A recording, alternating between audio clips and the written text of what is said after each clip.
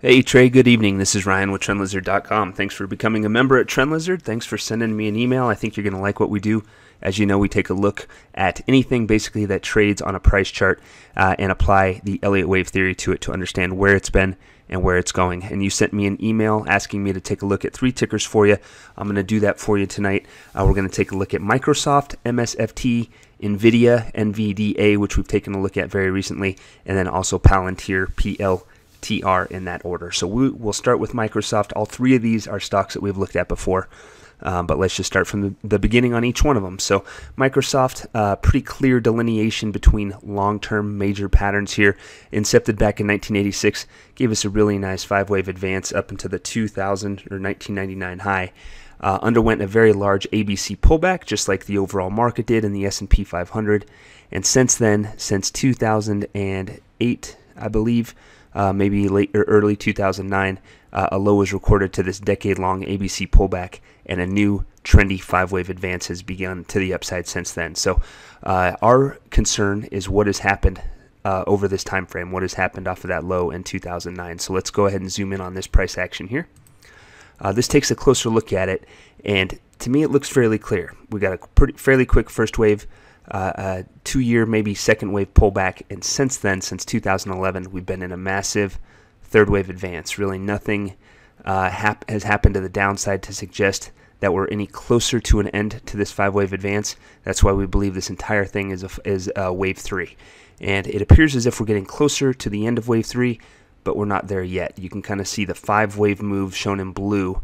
That would be the once that's complete, that would be the completion of wave 3. So our concern is when this 5th wave completes, the move that started off of the 2020 low, it looks like we'll be in a position to complete this 3rd wave advance and undergo one of those larger corrections from there. So that's what's at stake. Let's go ahead and zoom in on the 2020 action to see what's happened off that low. And I've looked at this before. There's a few different ways to take a look at it.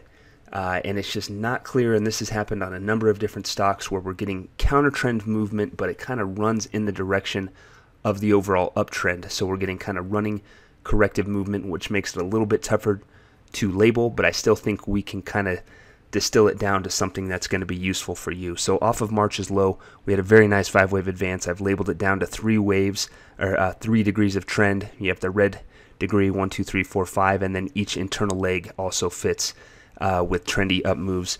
Once that completed, some type of larger correction has begun. Now, my inclination would be to call it a triangle.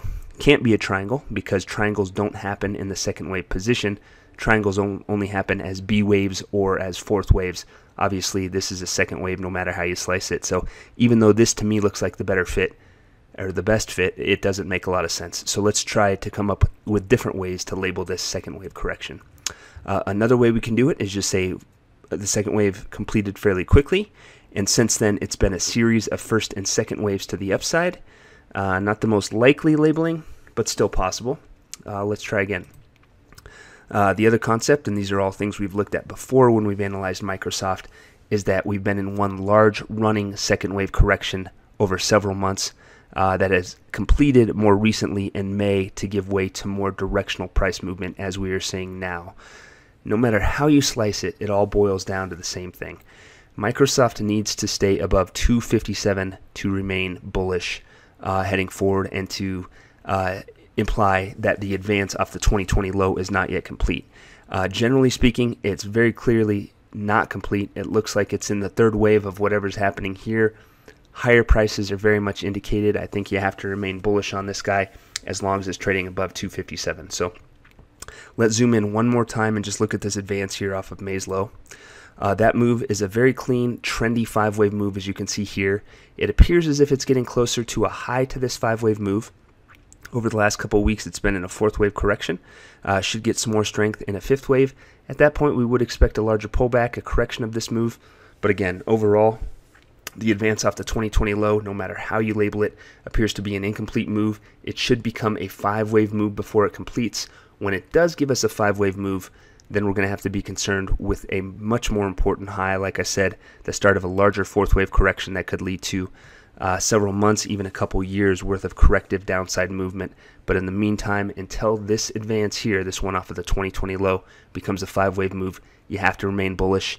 with the stop level at 257. So there is Microsoft. Next up is NVIDIA, NVDA. Like I said, we looked at this very recently, I think just last week.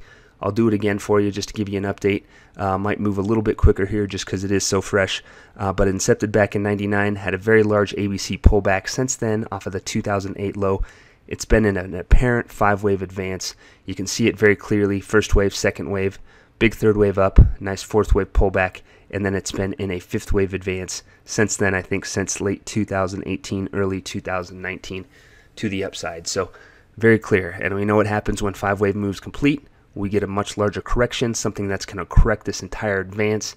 That could be substantial. When this 5-wave move completes, it'll be time to exit. We're not there yet. We're getting closer, but so far, higher prices are indicated. So let's go ahead and zoom in here. So we're just taking a look at this advance, this 5th wave advance right here.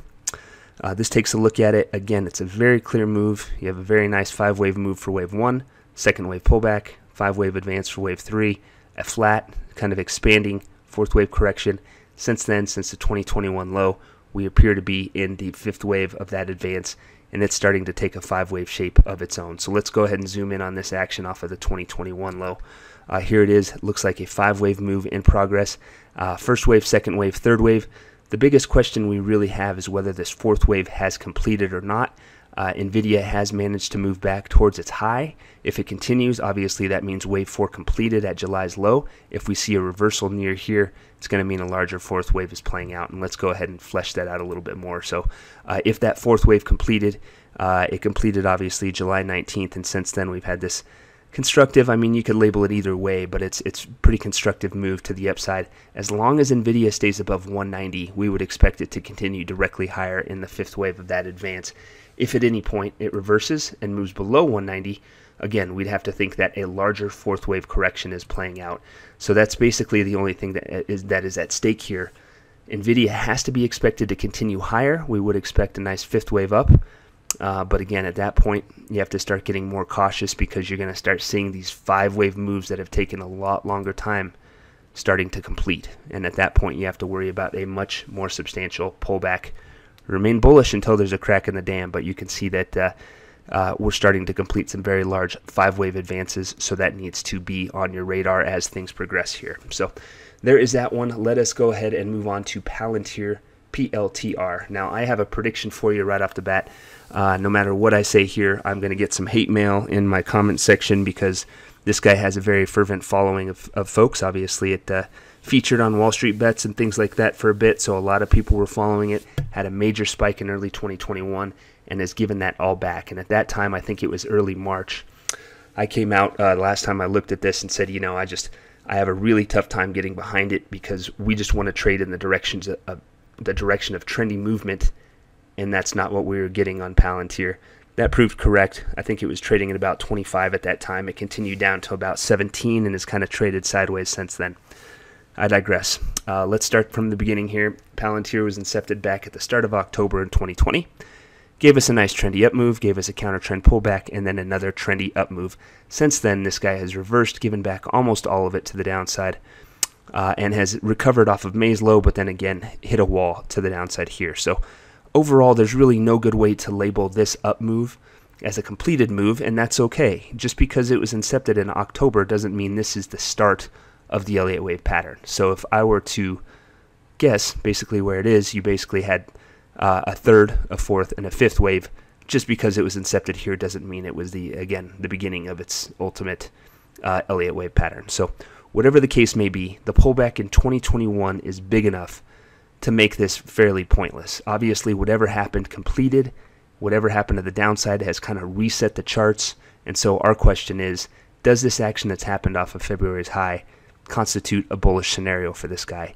And I have a tough time buying it still, and I'll show you why. If we take a look at that price action off the 2021 high, that down move that happened looks a whole lot like a trendy 5-wave move to the downside. Now, since it recorded that low in May, it had a very nice recovery, moved from about 17 up to almost 28, but then it hit a wall again and gave a large portion of that back.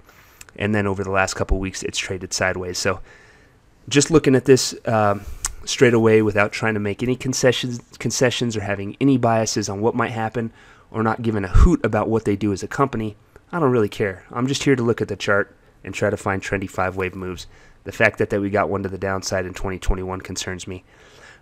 We did get one to the upside, but as we go, I'll show you why we need to be cautious about that as well. But if I was to give you my gut feeling, what is playing out here, you have a down leg here, maybe a wave A, and then still in a larger ABC wave, which is going to be a B wave on a larger time frame.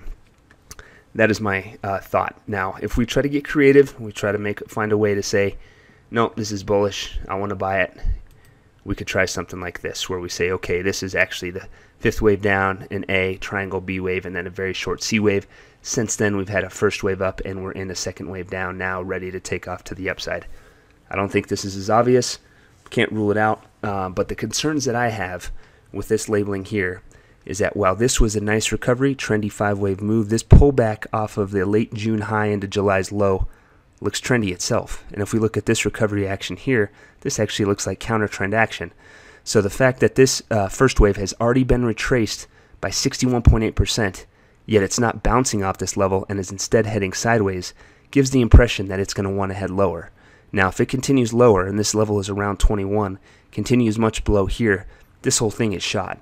This makes the move off of May's low a counter trend move. So no matter how you label it at that point, you're talking that the move off of the ultimate low so far for this pullback is a counter trend move. That could only mean that the entire pullback in 2021 is not yet over. So let's zoom in and look a little bit off of just the last couple weeks of action here. Here again is that nice 5-wave advance, but then you look at that breakdown, I mean, that looks pretty trendy. And then you look at this recovery off of that important support level, it's sideways. So the setup to me looks like for lower levels here.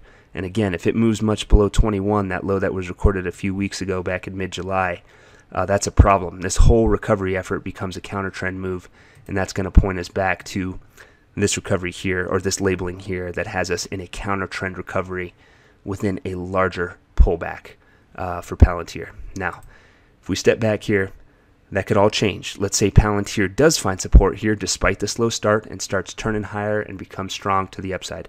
If it moves back towards June's high, that's going to be a bullish thing. If it moves up to 34.50, obviously pretty far away at this point, it's going to be a really bullish thing. That's going to make this entire pullback in 2021 a counter trend move. That starts opening the door to bigger, better things.